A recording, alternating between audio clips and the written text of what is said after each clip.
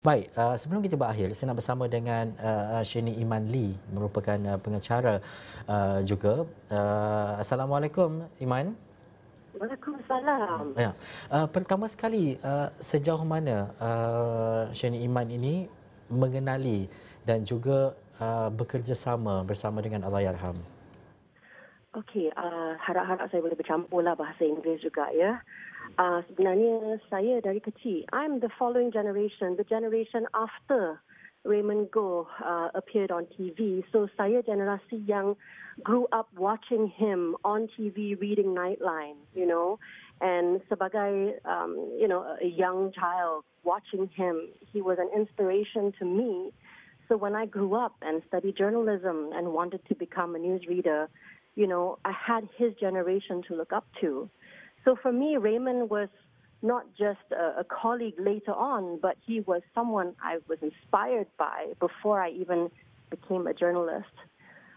Many years later, I got a chance to work with him, hosting the general election show on NTV7, GE13. We hosted the show together, and I have to say, he's such an amazing person. Despite being much older than me, he treated me as an equal, with respect, with professionalism, and he has a fun and cheeky side as well. So even though I'm very much his junior in terms of experience, but on set, behind the set, it was always very professional with him. He's a true legend, honestly.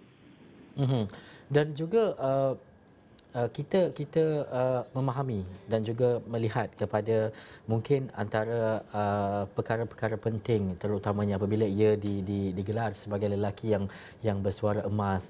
Apa special, apa keistimewaannya Raymond Goh ini apabila meletakkan wataknya sebagai seorang penyampai berita ketika siaran langsung? Well, I think, there's a part of Raymond that not a lot of people know, and that is he's not just a penyampai berita. His voice actually is on TV commercials. It is as an MC. His voice graced so much more than what you heard or saw on TV. So we actually got to work together with him, on set, on TV, tetapi juga sebagai MC. Dan juga my husband did a lot of voice-over jobs with him. So we got to see his voice in action over the years in so many different formats. And I think even until today, some people, when they listen to a TV commercial, mereka akan dengar, suara itu mereka tahu, itu suara emas Raymond Goh. And I'm just really sad that we will not be able to hear that wonderful caramel, silky, smooth, golden voice ever again. Yeah. Okey. Baik, terima kasih Sheahnee Iman Lee yang merupakan antara rakan setugas yang pernah bekerjasama dan juga rakan baik kepada Allahyarham Raymond Goh.